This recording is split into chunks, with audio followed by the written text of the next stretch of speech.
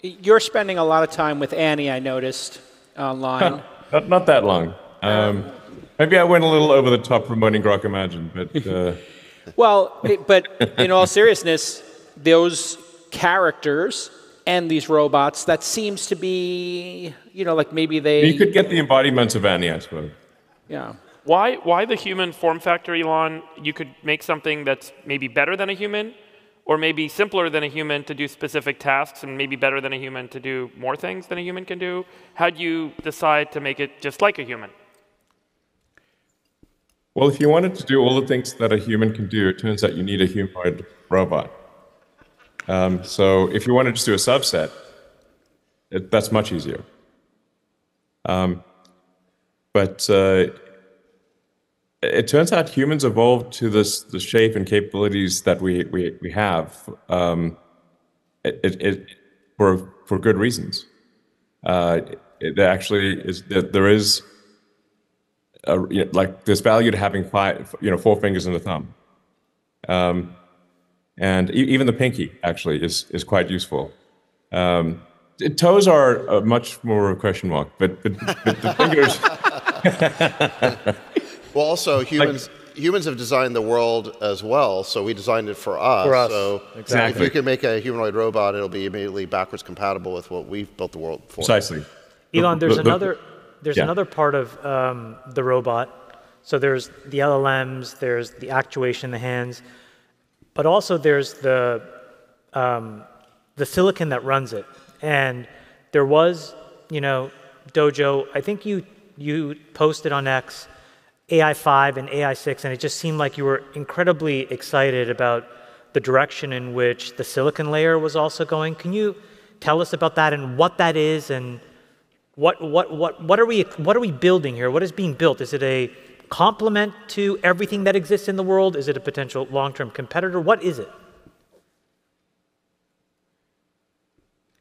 Yeah, so at Tesla, we basically had 2 different chip programs, one Dojo and one Dojo on the training side, and then what we call AI4, it's just our inference chip. The AI4 is currently shipping in all vehicles, and we're finalizing the design of AI5, which will be an immense jump from AI4. By some metrics, the improvement in AI5 will be 40 times better than AI4. Wow. So not 40%, 40 times. And this is because we work so closely at a very fine-grained level on the AI software and the AI hardware. So we know exactly where the limiting factors are. And so effectively, the AI hardware and software teams are co-designing the chip. So a 40x improvement in the silicon, I think then as everybody here in the audience experiences it, is that just almost like an order of magnitude increase in the quality of FSD and the safety that you experience as a Tesla driver, and then the quality of the robot? Like, where does it all manifest when you bring it up and actually get it into production? Yeah, to be precise, the 40x is on, if you say like, compared to the worst limitation on AI4, which is running the softmax operation. Yeah. We currently have to run softmax in around 40 steps in emulation mode, whereas that'll just be done in a few steps natively in AI5.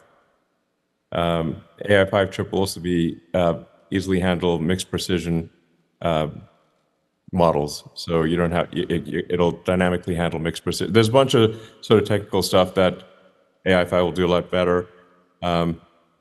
In terms of nominal sort of raw compute, it's 8 times more compute, about 9 times more memory, roughly 5 times more memory bandwidth. But because we're addressing some core limitations in AI4, you multiply that by that 8x compute improvement by another 5x improvement because of optimization at a very fine-grained silicon level of things that are currently suboptimal in AI4. That's where you get the 40x improvement. You had keep going. So now that said, I am confident that the current chips, AI4 chips that are in the cars, will achieve self-driving safety that is at least 2 to 3 times that of human, and maybe even 10x.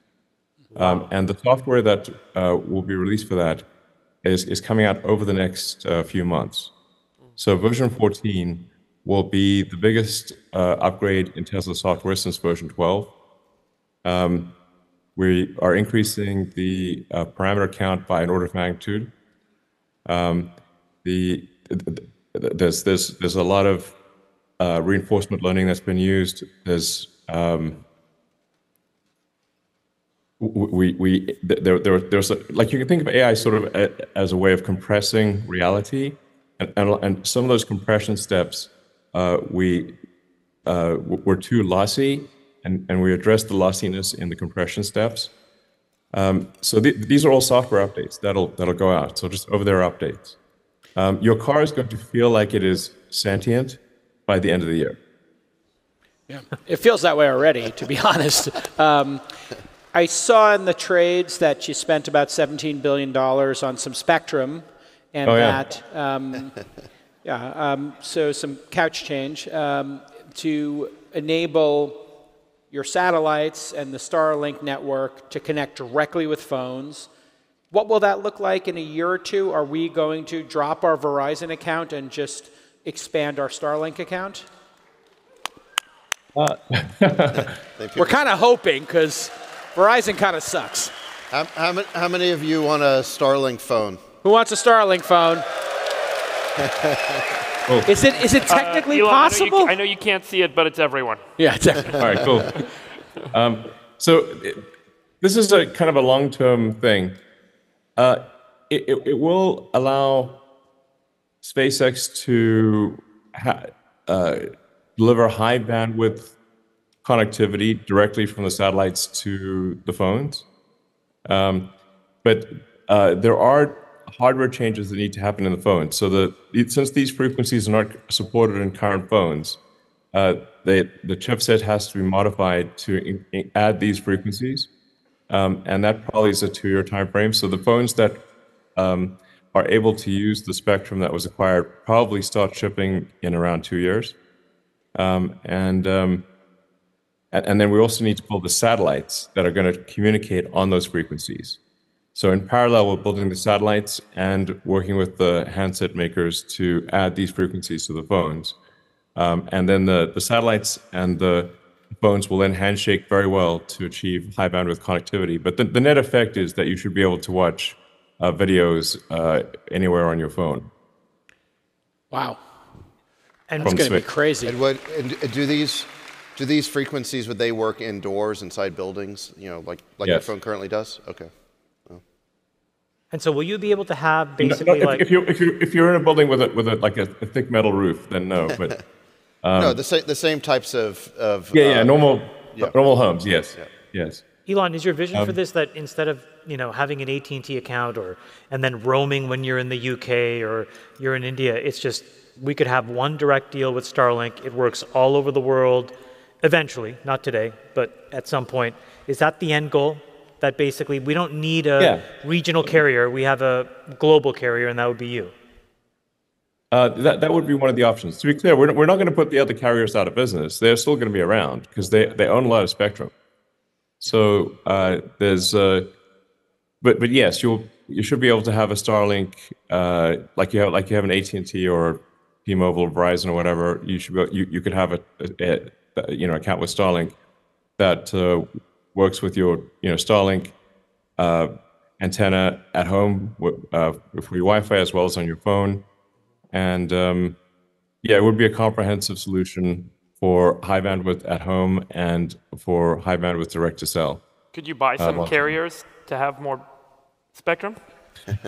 Maybe you could buy Verizon? Not out of the question. I suppose that may happen.